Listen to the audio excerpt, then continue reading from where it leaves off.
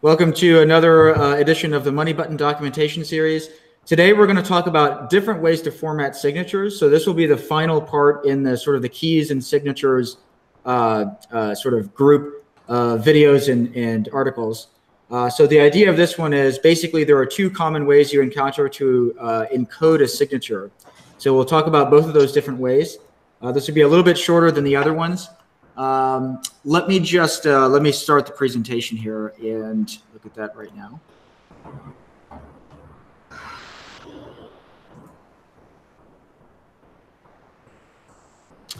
Okay, so basically the prerequisites for those, so we'll link to these things, but we assume you already know what ECDSA is. So there's a video and an article on that, and we assume that you know what Bitcoin signed messages are. So there's a video and an article on that as well. And basically there are two different ways that you'll see signatures. Either in DER format, which is something that you see inside of a Bitcoin transaction, or in compact format, which is used in the Bitcoin signed messages protocol. So just as a really quick reminder, this is a photo of from that paper on digital signature algorithm.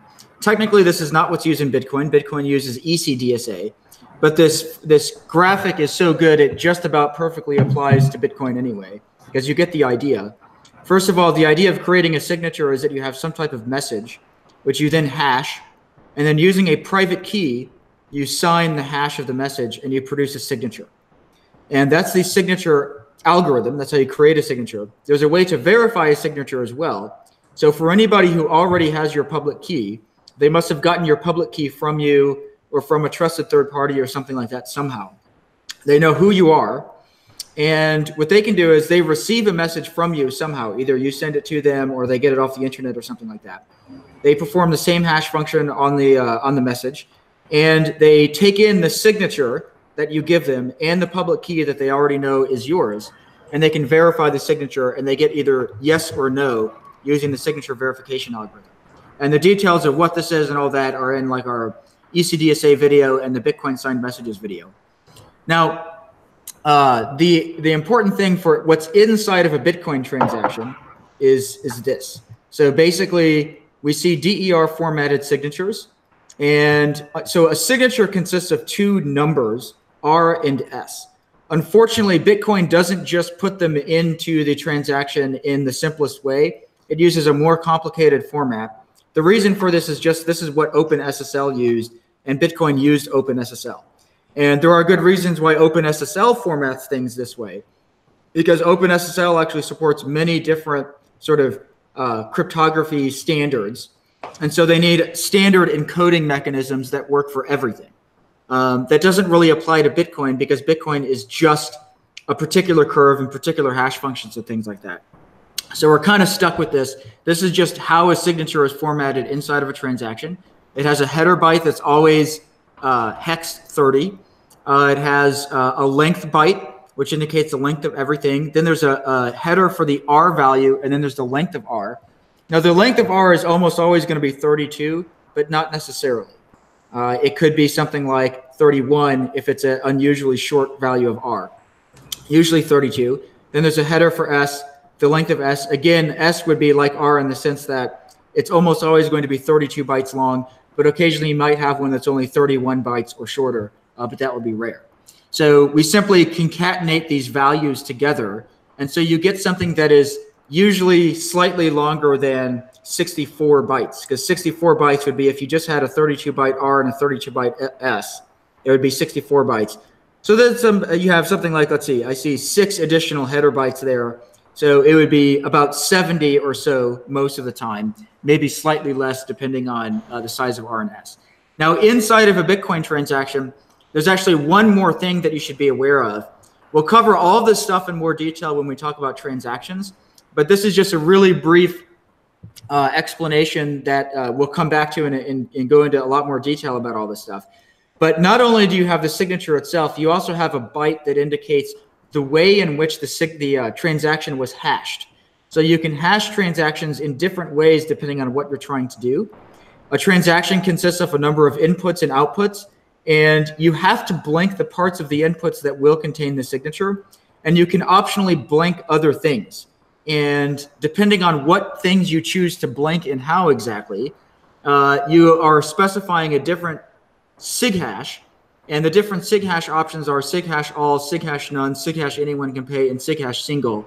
And very, very briefly, what this means is SIG hash all means I'm signing the entire transaction, which means that the only valid version of the transaction is exactly what I specify.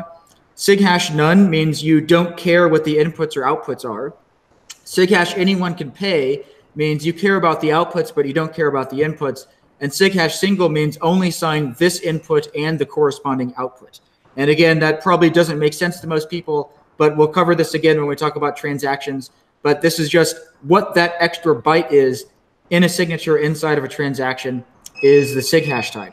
There's one additional complication because Bitcoin SV is derived from Bitcoin Cash, or Bitcoin Cash was derived from Bitcoin Core. There's this one gotcha, which is that there's a different, the SIG hash byte is different by like a bit than it was originally, which is the SIG hash fork ID. And I don't remember the algorithm exactly, but basically it's not just literally the SIG hash byte. It is that byte and then ORed with another value. So it's slightly different than what you would expect. That's one of the minor differences with Bitcoin SV and the original Bitcoin. Of course, we would remind everyone that the other ones are more different, but that's a whole other story. But this is a difference from the original algorithm that the SIG hash fork ID changes what the SIG hash byte is. And so that is just a difference that you should be aware of. And if you look inside the source code of the library, you'll see that has to be accounted for and that extra information is there. That was used to create replay protection is why that's there. Okay, so then at the bottom there I have an example of a signature that you would actually see inside of a transaction. That is the DER encoded signature plus SIG hash. I think I include the SIG hash byte. Actually, now that I think about it, I'm not sure I remember to include that at the end there, but that is, it's a DER encoded signature. And so it just looks like hex because that's normally how you would write it down if you're writing it down in text. Okay, so that was the first way. That's the way that you see it inside of a Bitcoin transaction. The other common way you see signatures, which as we continue to produce sort of off-chain standards that use Bitcoin cryptography, or even standards that are on-chain but inside of an op return and therefore not a part of the like metadata of a transaction, we format signatures differently. And we do this for a number of different reasons, but the best reason is just that, well, DER format's kind of annoying, and there's a better way to format signatures, which is the compact form. And a compact form always has the same length. If it's in binary, it's always 65 bytes because it always has a single byte for something called I, or the recovery value, and then R and S are always exactly 32 bytes. This is just a slightly simpler way to encode a signature. The value I, if you go watch the presentation we have on Bitcoin signed messages, I is used to recover the public key from the signature. So it's just a single byte. And at the bottom there, I show it in base 64 encoding, because normally when you create a signature that's in compact form in a string, you normally encode it as base 64. So that's it. This is quite technical. This is basically just a way to the two different ways you'll see encoding signatures in Bitcoin, either inside of a Bitcoin transaction or in sort of like the application layer. And this will probably make more sense when we go into what actually is inside of a transaction and why those things matter. But I'll give a demo. But before I do, guys, is there any comments or questions about any of the stuff that I just covered there? No, everything we can watch record. I don't know if you have anything. No, I agree. We can move on. Okay. Let me just open my terminal as usual. And so what I'll do is I'm just going to quickly basically sign something and just demonstrate both formats of the signature. So as usual here, let me make sure I load the library. And then basically say, so again, I'm going to, as I have in other videos, I'll just start by making a private key.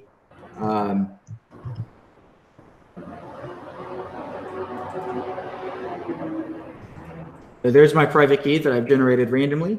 I can do things like, well, I won't worry too much about validating the signature, because the whole purpose of this is just to show the two different ways to format a signature. So what I'll do is I will create a message though. We'll say my data is this is my data. And then I'll say, I'm going to do this slightly simpler than I normally do here. I'll say, here, I'll do it this way. bsv.crypto.hash.SHA-256. So in order to create my signature, I'm going to need to hash my data.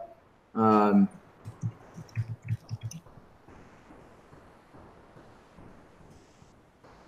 there's my hash. Now I can do get my signature, and I'm going to do it this way. I'm going to do ECDSA crypto.ecdsa sign with, and I just created this new convenience method just to show this demo. So there are two different ways I can sign it. Like normally what you would do is I would just want to sign my hash directly. But I'm going to do it differently because if I did it that way, I won't have the I value. I want the I value there so I can show both different formats of the signature. So now I can do .2DER and show the DER format of the signature. And then I can do the 2 compact.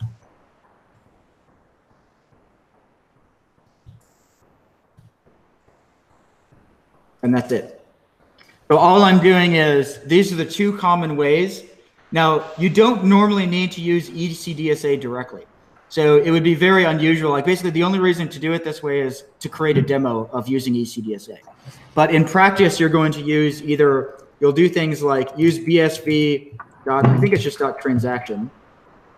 You either use this directly to build transactions and sign them, and we'll demo that later, or you use the whole separate tool we have here called Message, or Bitcoin signed messages. So normally you would use these tools to build and sign something, and people should refer to the corresponding videos on those things. But anyway, so that's it. So we just have generated 2 different ways to encode a signature. And so when you see this show up in Bitcoin, now you understand that there are 2 different things. Why aren't they the same? That's because they're just formatted differently. But it's the same sort of idea under the hood, which is a signature always consists of R and S. So, all right, let me just, as usual, let me briefly glance at the documentation before we sort of move on here.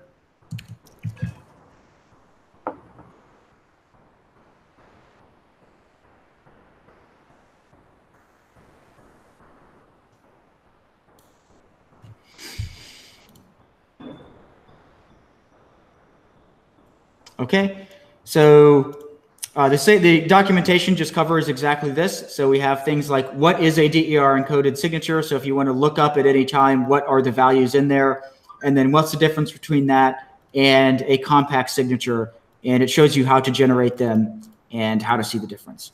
So that's basically it. So, so again, this one was super technical, but this is just a different way to format signatures. And some of these pieces will make a whole lot more sense when we talk about transactions. So the next video will be basically, we'll do a number of different videos on transactions because there are a bunch of different things that matter there. So the next one will basically just be an overview that will cover how signatures fit inside of a transaction and a bunch of other things. And then we'll talk through over a period of other videos and articles about basically how to build, sign, broadcast transactions and all that thing, as well as script, how to write smart contracts inside Bitcoin, the vastly underappreciated programming language built into Bitcoin. So any comments or questions, guys? Or any comments or questions about?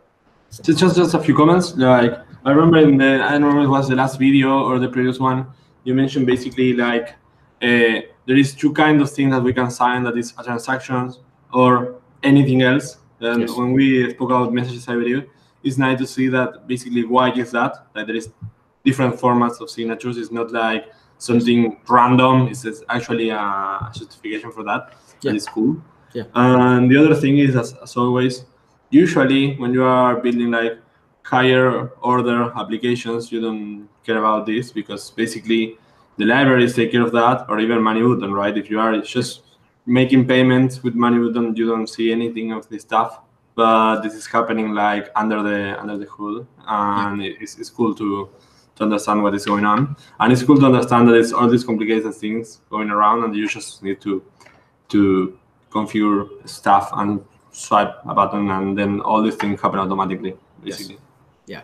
We're teaching these things so that people can understand what's going on under the hood, but you do not need to actually know all of these things for almost anything that you actually want to build. That's why we created Money Button, that under the hood, Money Button is solving every single one of these problems, that you can just plug Money Button into your website and by copying and pasting code, and your users can just swipe the button, and under the hood, all these problems are solved.